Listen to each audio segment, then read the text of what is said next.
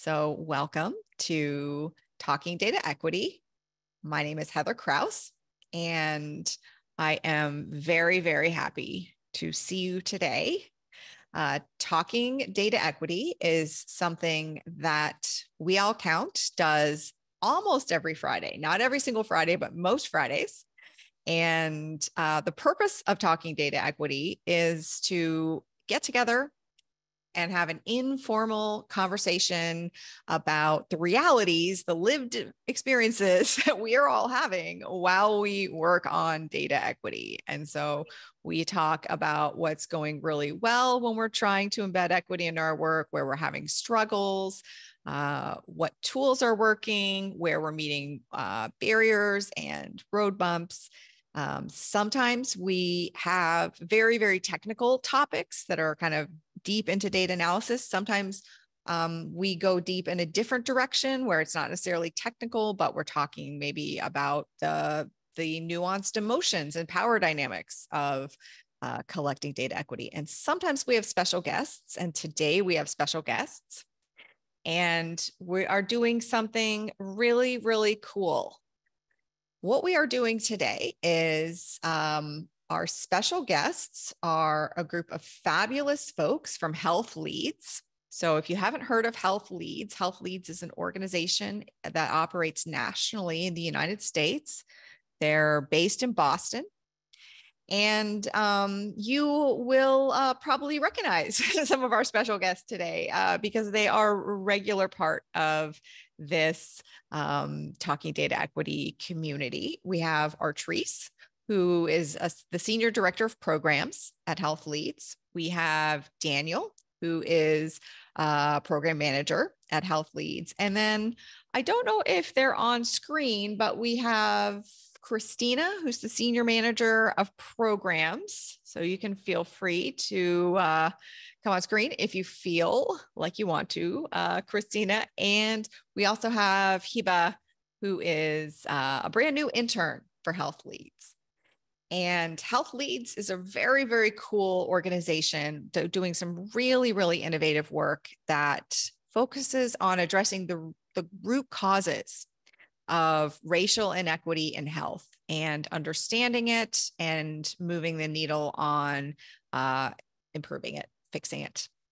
And one of the things that they are doing is a new research project. And we are going to try something a little bit new here at Talking Data Equity today, in that we're going to talk together about the research project that they're in the process of creating. And we're going to talk together about how we might make some choices in that process. So we're kind of gonna do that live today. So you're all part of a very exciting experiment, and like always, we do expect everyone to respond and behave like the graceful, classy folks you are, and treat everybody really, really well, because everybody here is absolutely doing their best. And to answer the question that you're going to ask me next, almost all of the resources we talk about today will be posted in the forum. So you don't have to try and write everything down, because I'm sure this is going to be a very active discussion.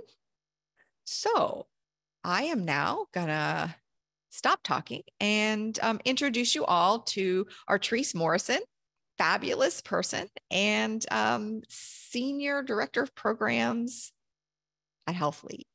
Thank you so much, Artrese, for coming and agreeing to participate in this experiment. I am very excited. Well, Heather, thank you so much. I too am excited. I actually feel like I've been I'm at a rock concert, and I've been in the audience going, ah, and then I'm able to come up stage and sing a song with you. So I really appreciate this opportunity. A true big fan and a true convert since last year when I took the boot camp, and then my colleague Daniel took the boot camp in last fall.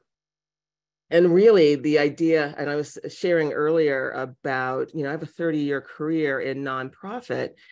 And in that work in program development, we've created so many surveys and gathered so much information from from the clients and the patients and the folks that I have been working with.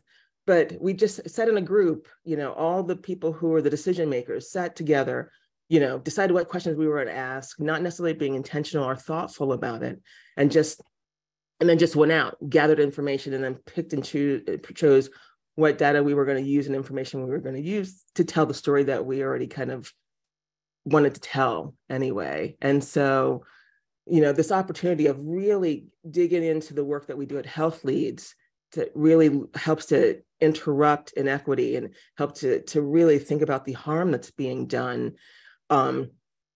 This gives us an opportunity to use the We All Count framework to really say, this data is not objective. It is so subjective because we're making so many choices along the way. So how do we build equity into those choices? And so I thank you for bringing this, forward so that we're able to kind of use this and hopefully, or at least for me in my career, undo some of the harm that I've navigated through with good intentions, of course, right? But to thank you. And so with that said, I wanted to share the project that we're doing at Health Leads that really hopes to, bring some light into community referral networks and really help those who are navigating these spaces to take a moment to look and be intentional about the work. And so we call it the Repair Project, and it's research to pursue and advance racial equity through community networks. And we're talking about referral networks. So next slide.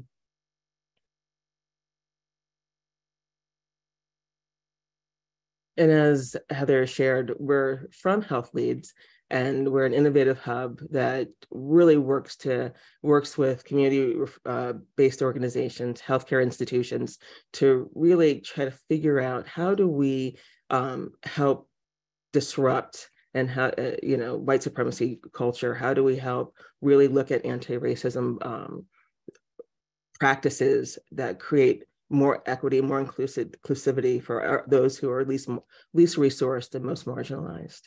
Next slide. And so through the goal of this project, what we're trying to do is inform and change referral networks. And again, that's community referral networks. And I'll give you an explanation of what that means to us.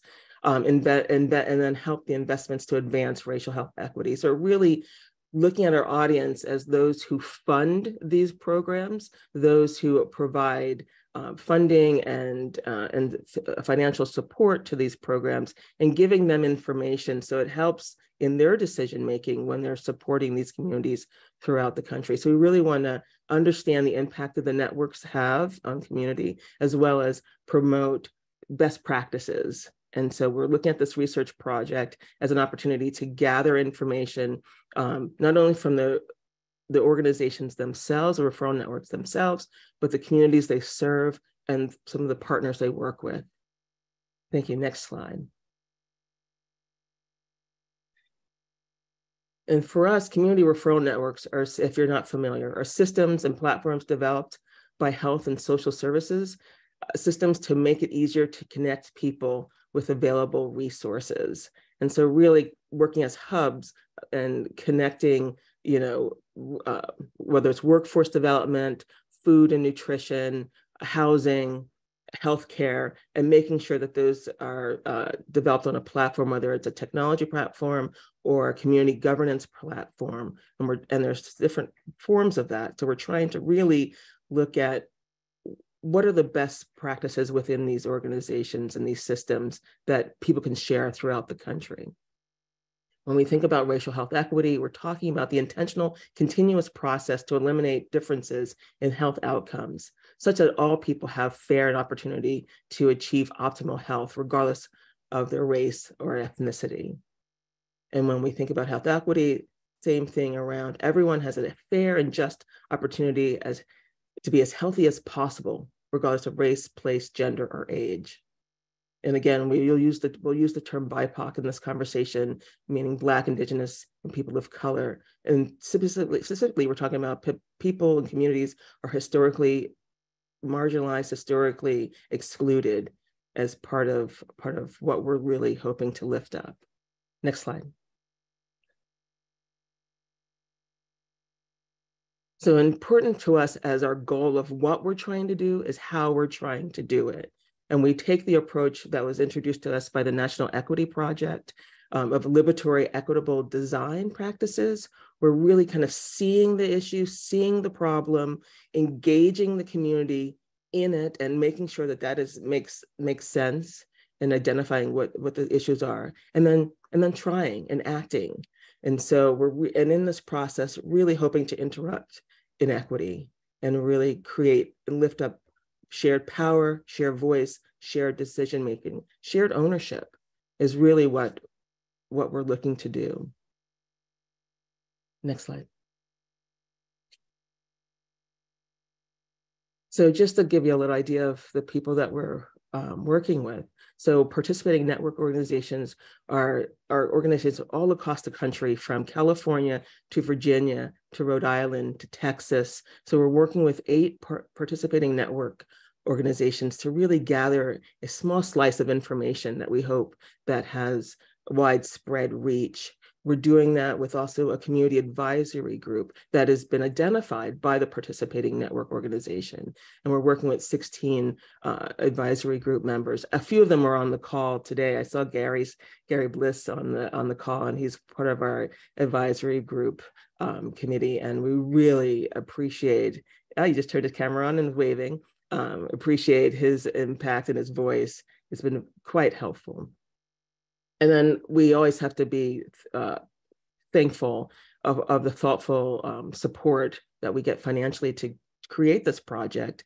Our Common Spirit benefactor really, they want to understand like how their community referral networks are impacting community, how is it making a difference, and how they can help.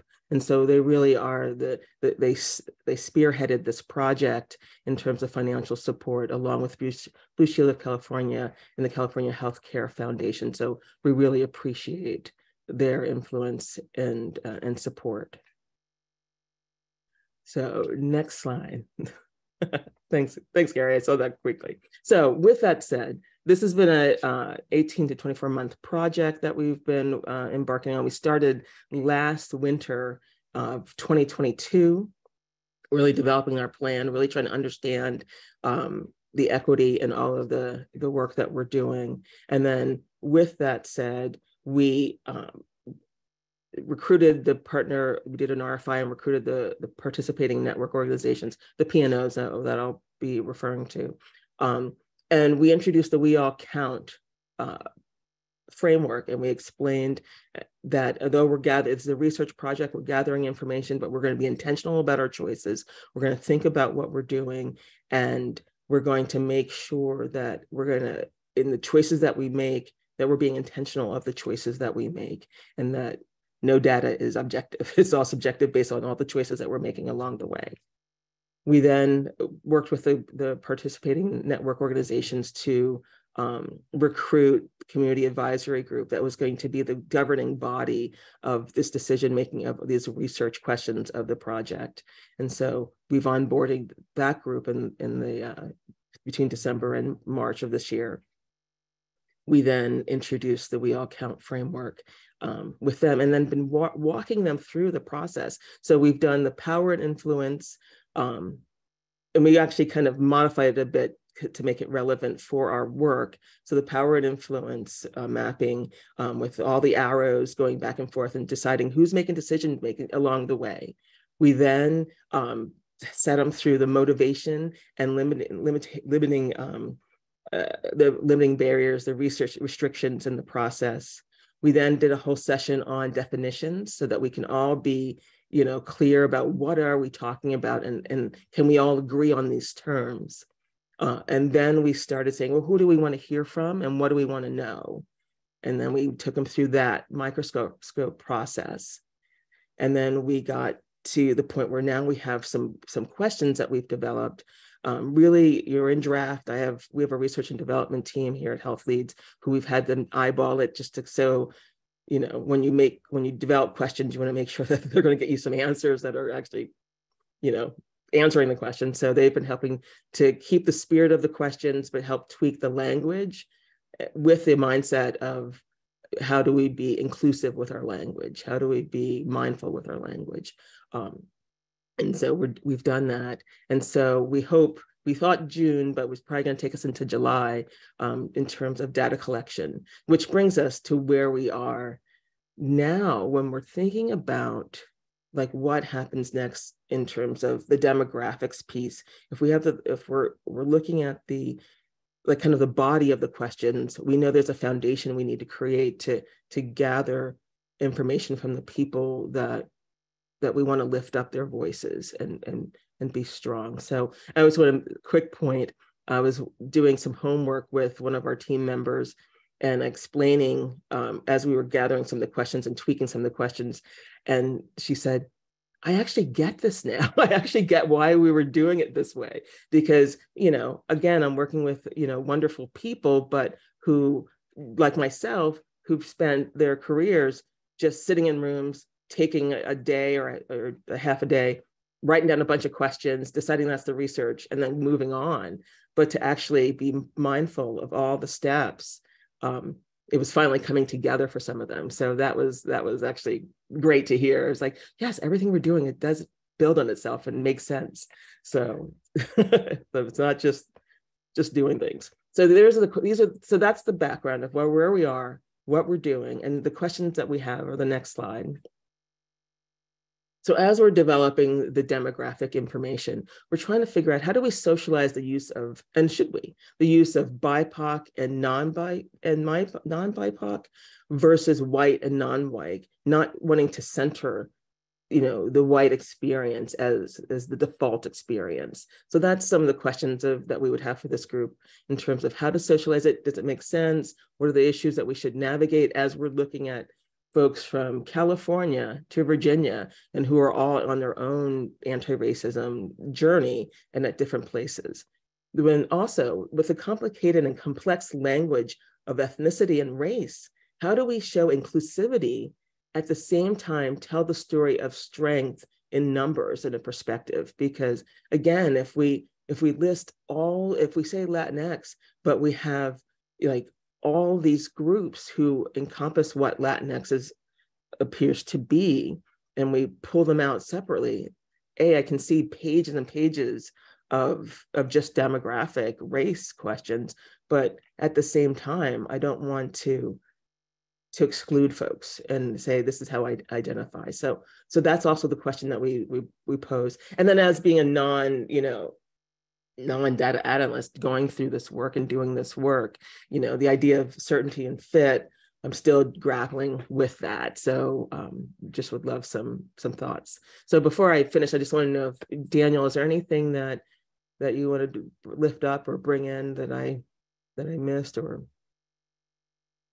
no, I think that was great, Artrese. The We All Count data equity framework has been really helpful for us to get to the point that we are now. And would love to open up this space and dive a little deeper into these conversations around these questions that are on the screen now. I think that'll really help us get into the next stage, like Artrese was saying, around really finalizing our tools that we're gonna use when we launch our research. So we're at a really exciting point and excited to be able to bring you all in to this conversation. So thanks, Artrese. Thanks, Daniel.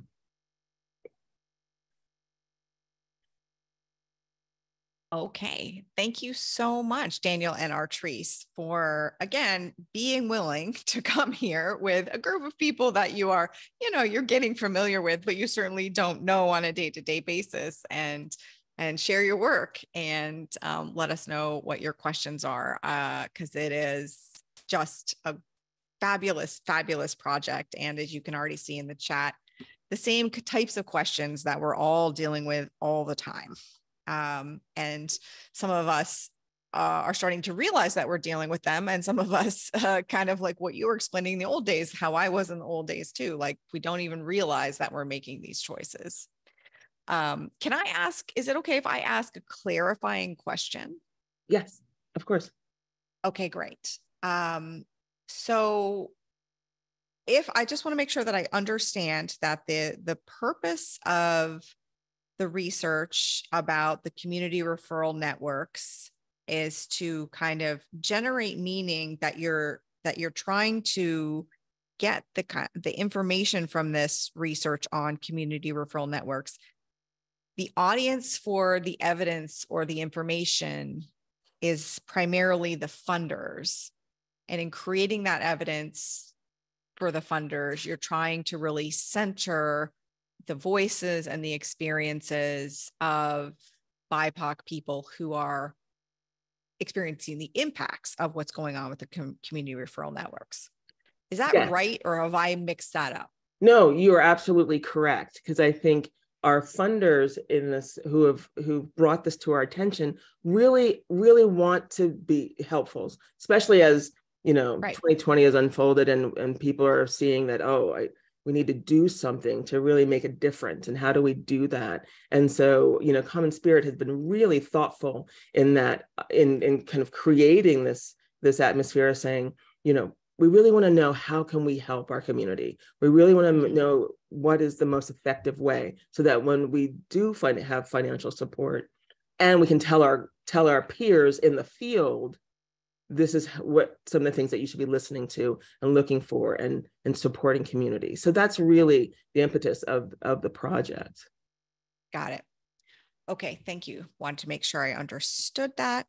And in terms of your three very, very important questions, what's your preference, which one we would start with today?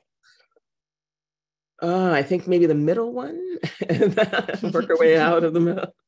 Mm-hmm.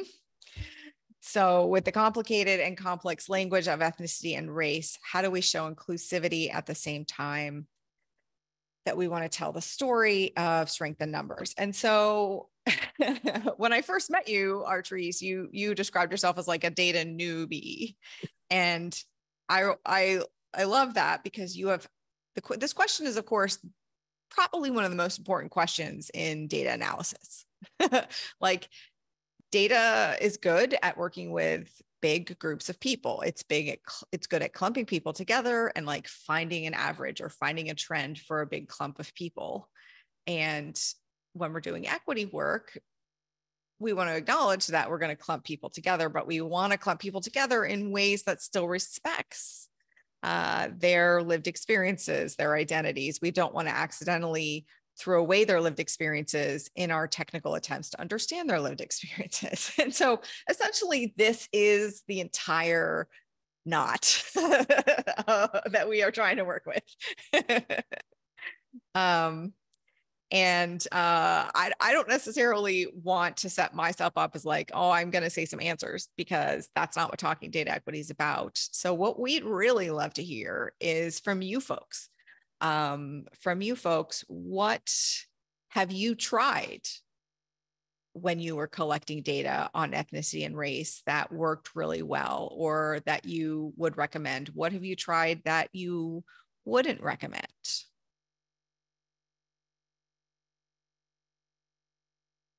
Anyone in the room want to raise their hand?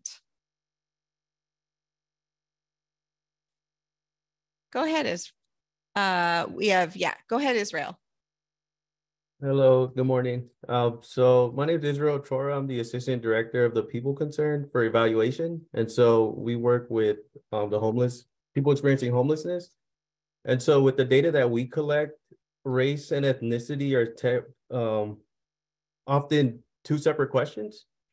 And so in order to look at a specific outcome for the Latinx population, we have to kind of decipher who is in that group based on those two separate questions. And so that brings a lot of different challenges, because when you look at race in itself, a lot of people who do identify as Latinx are scattered across different races. And so typically for myself, it's kind of it's like an identity crisis each time you have to answer that question. It's either, today I feel confident enough to say have indigenous roots, and then other days you kind of let people push you into the white category. And so the data itself is going to be messy. So what I tend to do is to recode the data so that we look at people that are Latinx, we kind of take that ethnicity as their main identity if we're trying to look at it all together.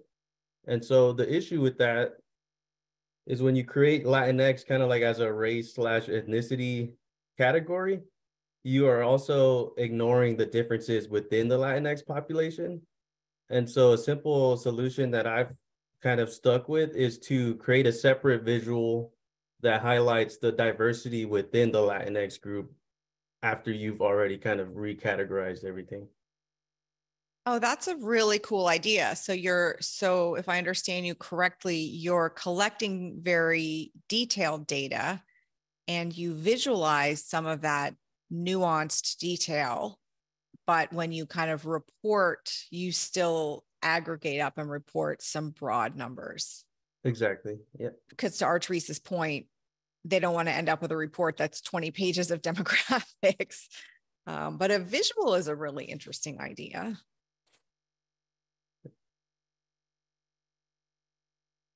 That's great. Artrese and Daniel, yeah, do you have any follow-up questions? No, I think that's really, I think it would be great if, Heather will have my contact information. I'll have it on the forum to even have an example of how you collect it in the first place, and how you're listing. And so I think that would be a great opportunity for us to kind of noodle on that and see if that would work. Yeah, So I'd be happy to share some of the work I've done. Yeah, great. That would be great. Yeah. Okay, thanks. You can always reach out to us, Israel, if you are willing to share some stuff. I'm just going to put my contact here.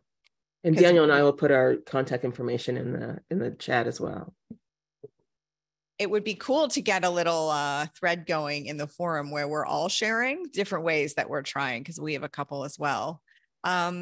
Daniel and Artrese, are you collecting in this data tool? Is it an electronic or a paper or in person or phone? Like all of the above, because as we brought the community advisory group together, we asked them, we said, okay, so what makes sense for the populations that you're navigating and you're working with and that you have relationship with? And so some of them, and Gary being one of them, said, oh, we can do a focus group in our location. And others said, oh, we can hand out some surveys. And we know that some of the surveys need to be paper, and folks will have the ability to do SurveyMonkey and do the links, the digital links. And so really is, we're looking at it. And we're even going to do some 211, for 211 callers, because some of our network members are a part of 211s, and they can add like maybe 2 questions to their like laundry list of questions that they ask as a normal 211 provider. So we're looking at this in so many different directions. That's going to be really good that you have so many different data collection doors and so many different modalities. We think that right now. Hopefully Sure. Hopefully it all comes together and it makes sense. Yeah. Hey, Mish, how you doing? I am well. Sorry, I was looking stuff up.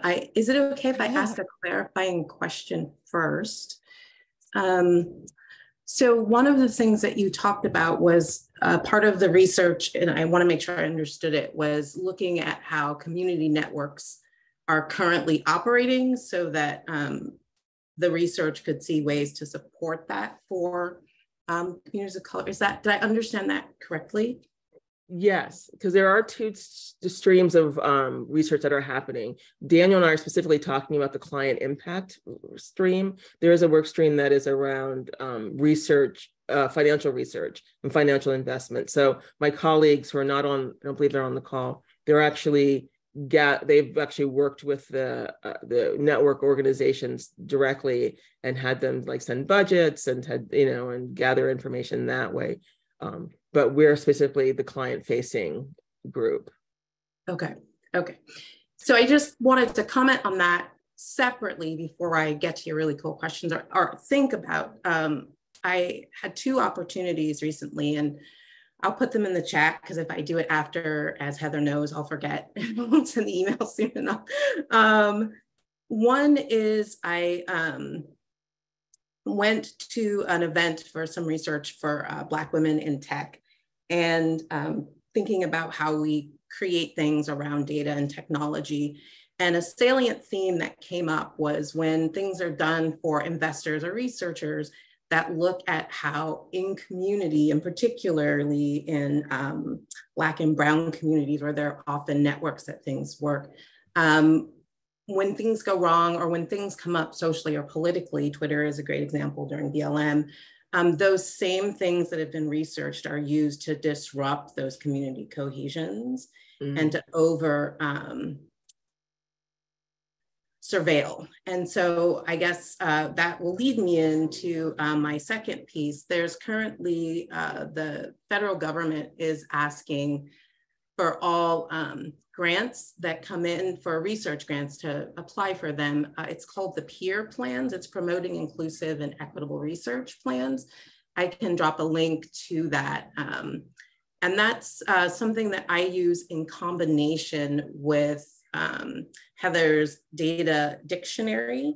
I've also added to, I've augmented it so that it has a data index as well. And that's just because sometimes it gets hard to see, so that you can not just inventory the data, but you can see how the data was, and if you've rolled it up or if you've done something to it, how it looked originally. And you don't have to have the actual data, but just how it's constructed in your system and how you changed it, so that you can track it. Which brings me to the second question, because it is complicated and complex. And so there's 2 different folks I like. One of them, I went to an amazing webinar training or webcast with the National Institutes of Health. And there was a huge study across the country done on queer women, LGBTQIA, but it was specific to those who identified as female, femme, regardless of what they might have been born at birth. And that data is actually not available to anyone who isn't maybe a partner organization that hasn't been a part of it, but the data is disaggregated the way Israel talked about. So it's becoming very common in the communities of color within which I work, where we disaggregate it and then we roll it up. But they did it in a way that I really like, that I haven't done. And it's very similar to someone that I also really like and follow, and that's Dr. or Professor DeAndrick T. Williams at the University of Tennessee. And so they took a systems approach to race. And so they actually equalize it. So it isn't BIPOC versus white, but it's someone who's racialized as white or someone who's racialized as Black. And that's because skin tone plays into it for a lot of people. Mm-hmm. And in this way, white doesn't become the norm. It just becomes how someone might be racialized. And so folks can, in both that survey and in the work that folks are doing, people can choose, how are you racialized? And then they give their ethnic identification. And so, and that allows folks like, say, me, who are Creole, who would choose Creole as my, so I'm Native, Black, and French, as my ethnic identification. And then how I'm racialized would be as, typically I'm racialized as multi-ethnic, right? So I might pick other, but you might not be able to capture what I am if you only have multicultural, and there isn't that option. So I think that you are correct. It's very, very difficult to do that. And what I like, and I'm happy to also write his name in the chat about his approach, is he says that this allows for us to capture the social and politically constructed racial categories if we use terminology as racialized as versus either or, so that we can kind of see how the construct works versus putting it on the actual racialized grouping.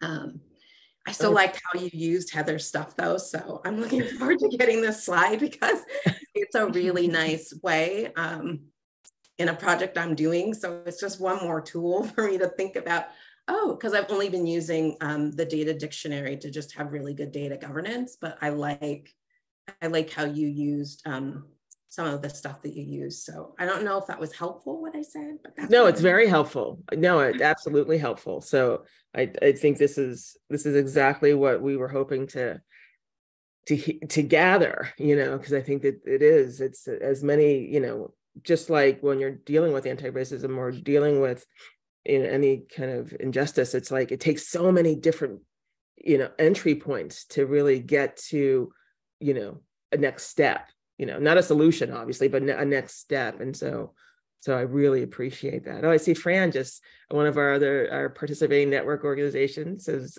popped on the screen. So Fran, I'm glad you're here. Hey Fran.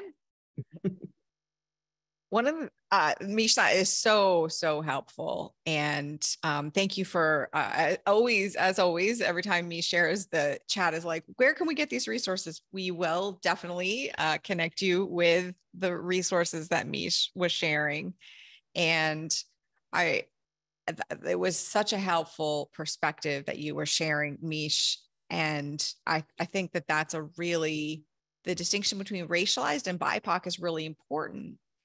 And it kind of ties into the first thing you're asking, Artrese, because we have had a lot of trouble when we've tried to use the term racialized.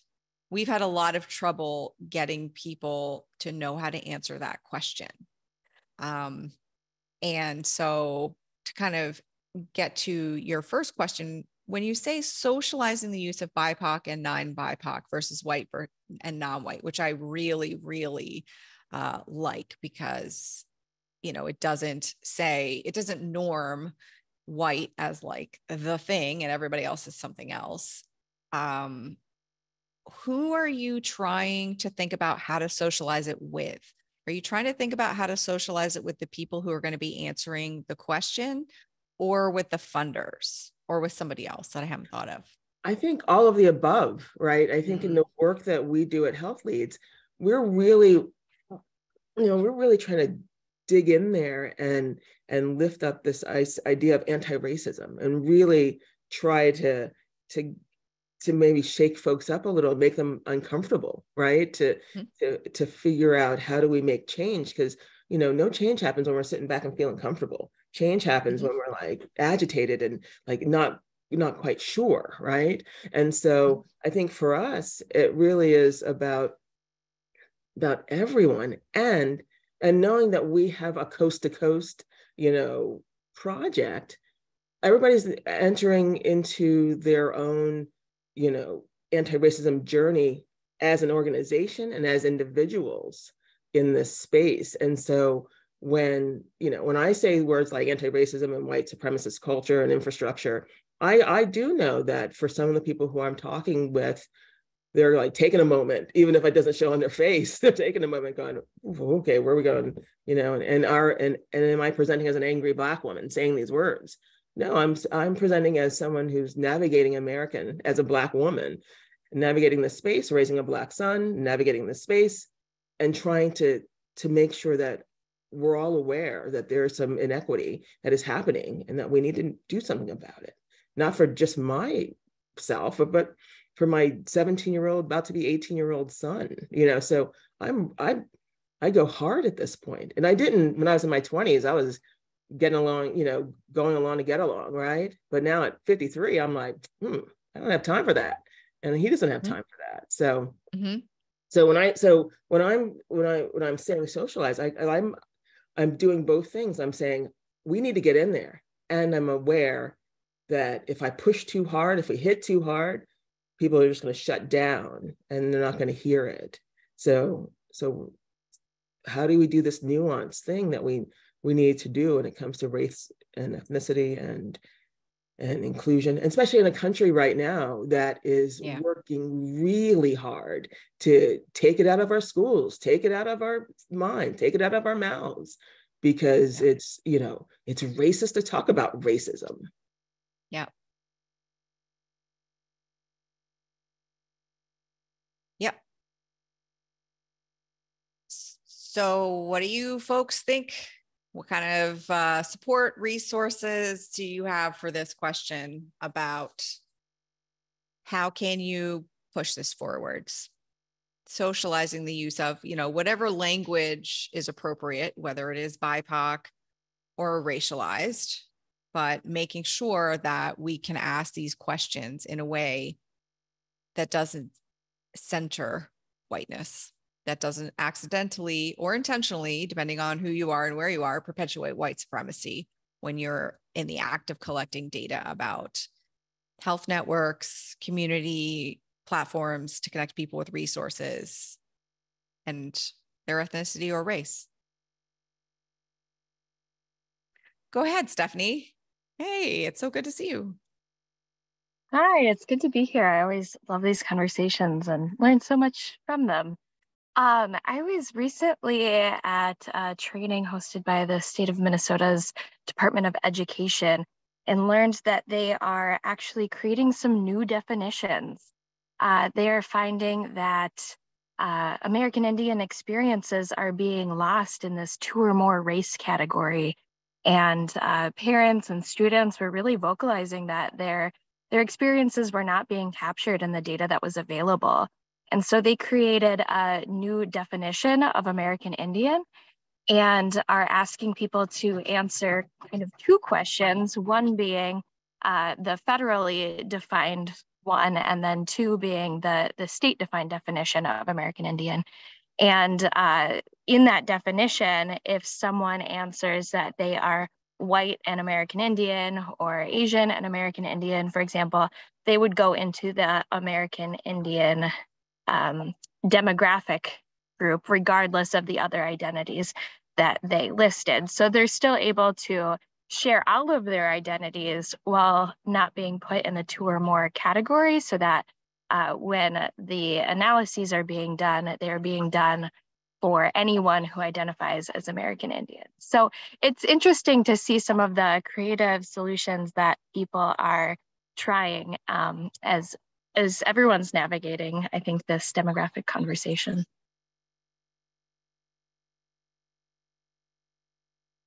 That is really, really helpful. So they're finding a way to center the lived experiences of First Nations, American Indians, regardless of kind of how an external organization is wanting you to collect the data. That's very smart. Yes, and they've actually taken the definition a little more narrow as well, including Native American in the United States, Canada, and Alaska. And so it's not necessarily capturing Indigenous at a global scale, but looking at it specifically through that lens. So I think that was some of the parent conversations that had happened that drew them to that new definition. Ah, okay. That's very, very interesting. Thank you. And somebody else is building in the chat on this that everybody who might be categorized as BIPOC is not comfortable with BIPOC, which of course is the case with every single this is the fundamental problem with trying to put people in groups, is that we're trying to capture something that is by definition an individual experience, and we're always going to lose nuance. So but what's really important, as Artrese and Stephanie are both saying, is paying attention to whose nuance we lose and who we're centering when we make those decisions. Dennis, you've been waiting so patiently. Thanks. Actually, they already talked to what I was thinking of bringing up. I've on the side, so just for those who want to know, I am a cancer epidemiologist here in Colorado, and with my group, I've been putting together a list of data equity red flags, and this being one of them. And we are saying racializing the reference group, which is most often here non-Hispanic white. One of the things we were saying is that it centers whiteness as the base standard to which other racial and ethnic groups must aspire to achieve health. And that tends to be, well, obviously a huge issue. And we say it often happens because we're not considering other groups or their outcomes. So both from the health perspective, from the quantitative perspective, there's a problem because our numbers will shift and change quite a bit depending on where you center your story. And from the more social aspect, just having the conversation with folks saying, all right, what is the goal here? The goal is to, in our case, achieve health. It's not to achieve whiteness, it's to achieve health. And that's a huge distinction that we don't make too often. Unfortunately, the two get conflated based on the numbers that we've had in the past, which is one of the big reasons why we need to rethink how we do it. And so what we said is, consider in advance which group should serve as the reference group and why that particular group. There has to be a good justification for whomever we're setting as our 1.0. But like I said, most people have already talked to this, so I don't have a ton to add, but thanks for the moment. Oh, no worries, of course. So I think, Artrese, you're getting a lot of support for the use of BIPOC and non-BIPOC. And in my experience, if you can include even one sentence in the communication to your funders, or not necessarily your funders, but the funders of these platforms that you're trying to move the needle with, I have found that a lot of times that sentence about why you're doing it will be enough socialization, especially if the funders that you have are already at least not at the very, very earliest part of their anti-racism journey. And they can see that as an opportunity. Hey, Rebecca. Hi.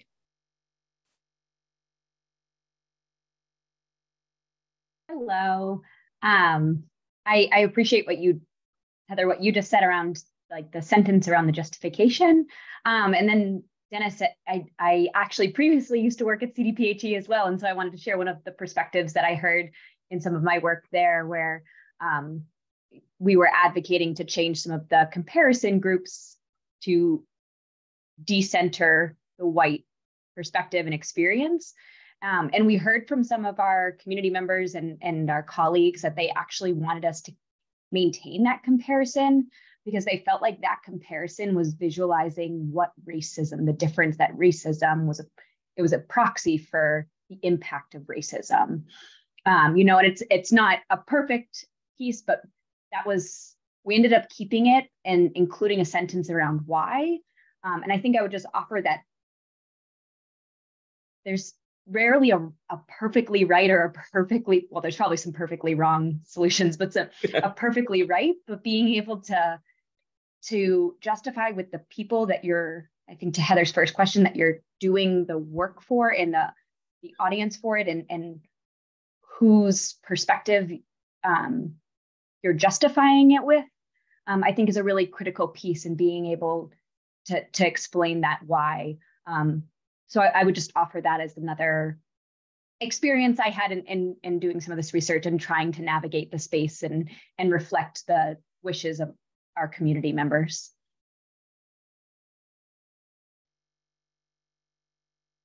It's okay. I'd love to respond really quickly. I love that perspective. First, thank you. And one of the things we do, especially on the quantitative side, is something very common when we cross-tabulate, do our contingency table 2x2, call it what you will. And I've mentioned this before, we tend to do these between group variations, which in my view, measures stratification. It does not measure intersectionality. So putting that aside, one thing that we are trying more to do is use within group variation. So that way we can see the non-monolithic textures to any group that we have, because it's easy to say that this title fits this entire group, and rarely does it ever. I don't think it ever really has. But looking at it within group, you get a much more robust picture of where any exposure and outcome might be. That's a great suggestion that kind of brings together, Artrese, your top two questions, because, and we had some examples of that in the Talking Data Equity a couple of weeks ago that had Elliot Holder, he was the person who was talking about how he was talking about data visualization and how visualizing averages actually was promoting stereotyping and exactly the stuff that Dennis and Misha are talking about. And that one of the ways that you could roll the data up and maintain that strength in numbers perspective that you want, while allowing for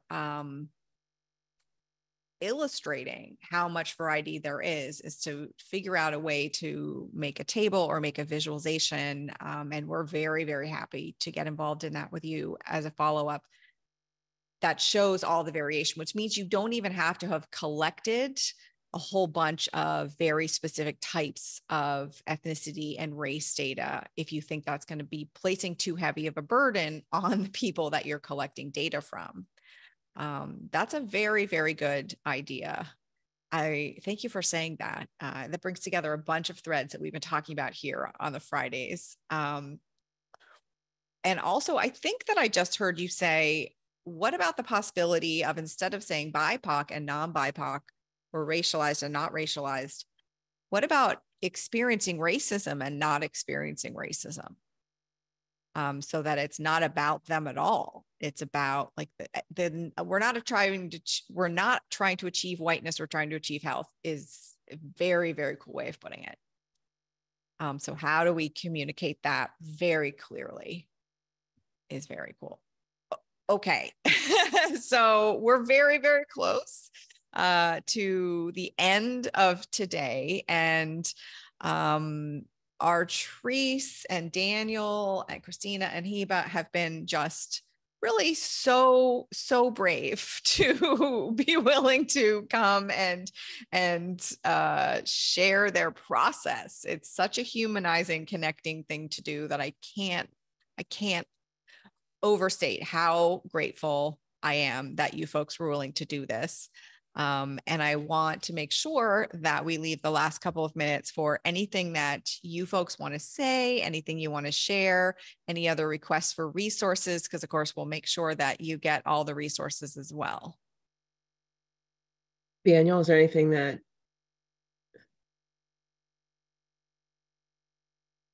Yeah, I just want to say thank you. It's been a really great conversation today with you all. And thank you to you, Heather, for letting us use this platform to have this conversation. We really appreciate it.